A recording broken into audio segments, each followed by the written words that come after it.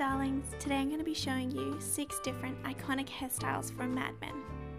Starting with Joan Holloway, she has a side parting and we're going to take 2 small sections from the front and leave them to the side.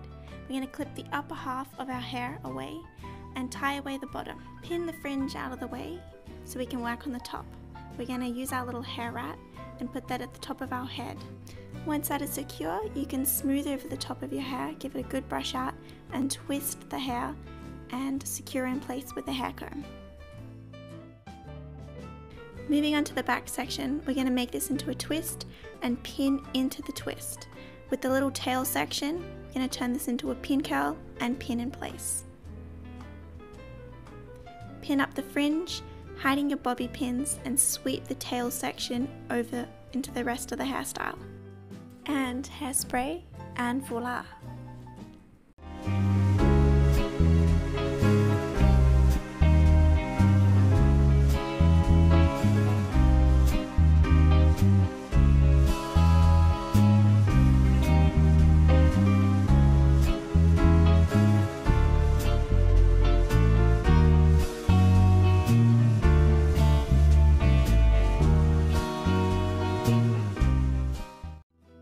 Now with Jane's hairstyle, it's going to be the same as Joan's. The front sections are going to be kept to the side and using a side parting as well. And the back of the hair is going to be swooped up into a ponytail, a really high ponytail on top of the head. Smooth your ponytail out and then tie that up, and then we're going to move on to the fringe. With the fringe, we're going to smooth this to each side and pin that back, hiding the bobby pins again.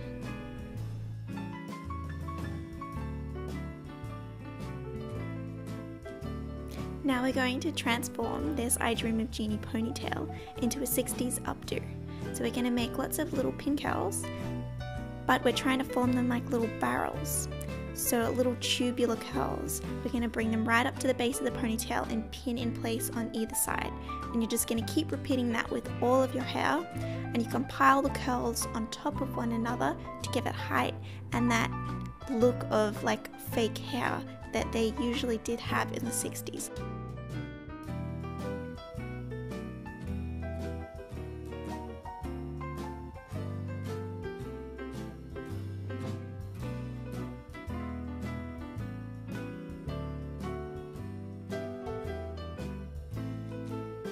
And now for the final result.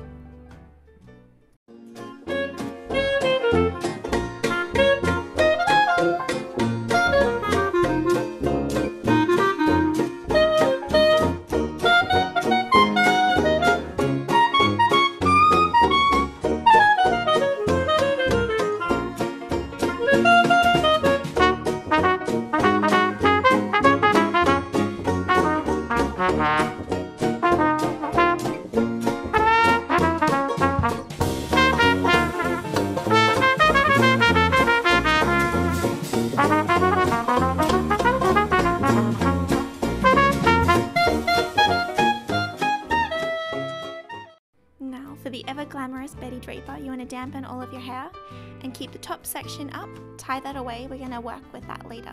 For the rest of the hair, we're going to make little pin curls the size of your finger and roll them up and pin them flat against your head.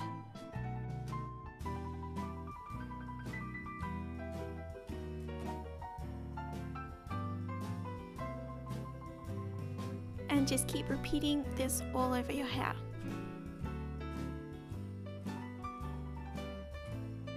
The curls should all be facing towards your face, all going directly that way. And then on the top of your head, the curls are going back and they're going to be stand-up curls on the top of your head.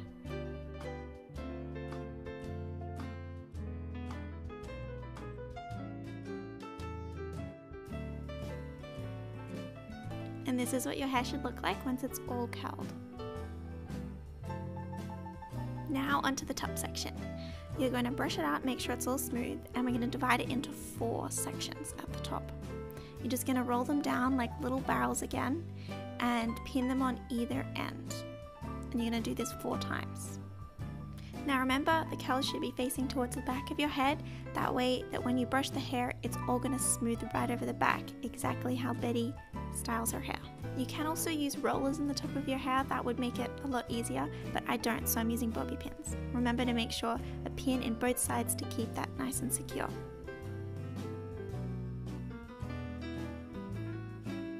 Once that's all done, wrap your head in a little headscarf and leave that on for about 6 to 8 hours while you sleep. Now once you've let your curls to rest for 6 to 8 hours, take out all the curls except the top part. We're going to leave that for later. Once your curls are all out, you can run your fingers through them and then brush that curl out. You're going to be brushing it around your hand and over your thumb to give that curl that under shape that you want, that page boy look. Now this might take some time, so don't get frustrated, just keep brushing and keep brushing until you get the result that you want. And I'm going to speed this up because it takes me a little bit of time to mold my hair.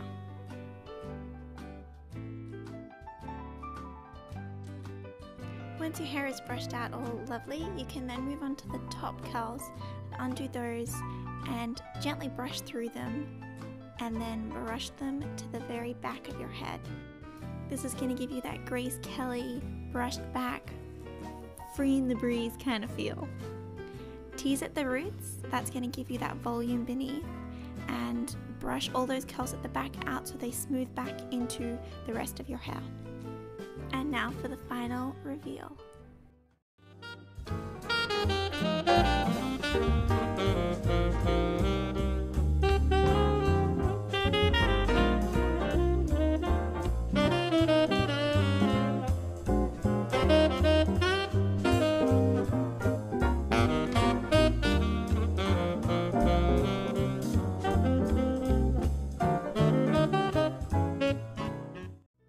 Now moving on with Rachel Menken's hairstyle, we're going to go with roughly the same method and keep the back tied away and use the front section as the fringe. We're going to brush that out really well and going to pull it over to our preferred side.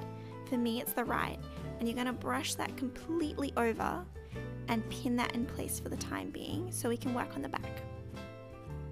And at this point in the hairstyle, it's already a look in itself. With the ends curled, that would be very 60s. Now take the top section and clip that up, and with the bottom we're going to do that same twist as we did before and pin that into the twist. Now with the top we're going to take 2 sections from the side, 2 small sections, and using a hair right again we're going to roll that down with our hair to the back of our head and pin that in place. It might take a few tries to get this roll perfect, but once you do, I promise it will pay off. So once you've pinned that in place, with your little side sections, you're going to roll those up in a little pin curl on either side of your large roll and pin those in securely.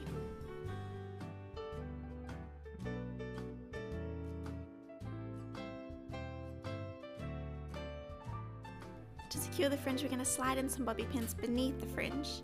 And now for the final reveal.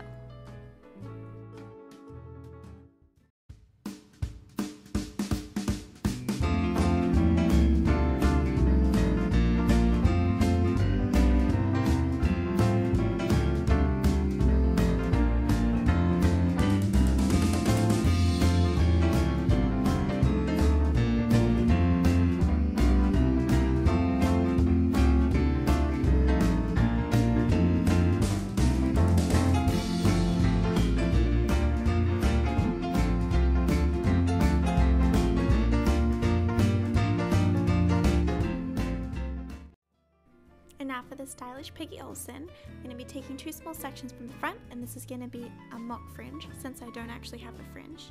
Pin that to the side, and now I'm curling my hair with a hair straightener since I don't have a curler. And you're going to twist that down as you pull the straightener down your hair, and that should give you a curl. And you're going to pin those up, they're going to be stand-up curls. And we're just going to repeat this all over our hair, about 3 levels, 3 rows that go all the way around your head, and then you'll make your way to your fringe, which I'll show you next. Your hair should look a little something like this once it's done. And now for a Peggy style fringe, take it out, brush it, and give it a light tease underneath. This is going to help with that little bubble fringe effect that she has in the show. Once you've created that Peggy fringe effect, tuck the leftover piece of hair behind your ear so it's out of the way, and do the same thing on the other side. Now that your curls have set for a little while, take them out and give them a thorough brush. Now I'm focusing on brushing the head down and brushing the curls out. That's very much an important part of Peggy's look throughout the entire show, compared to Betty, who has her hair curled under for her everyday look. Make sure to hairspray really well to hold that curl in place. Now you're going to use that piece of hair you've been collecting for who knows how long and stick it at the back of your head, underneath, pull your hair over, and you're going to twist that and secure with the hair comb and fix up your fringe, and then we should be ready for the final reveal.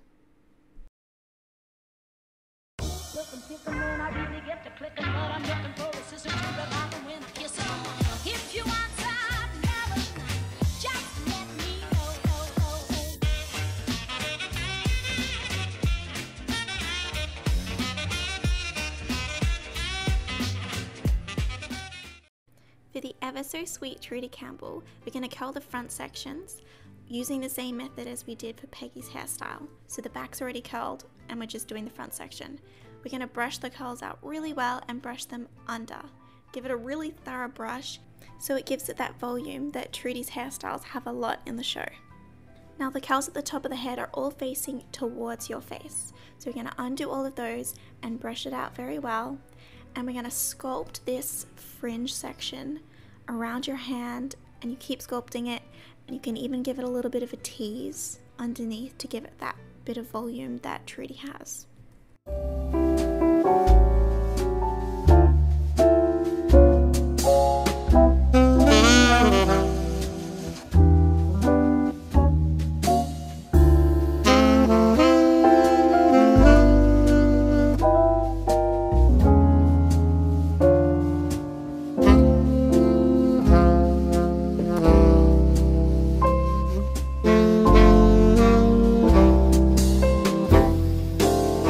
Thanks for watching.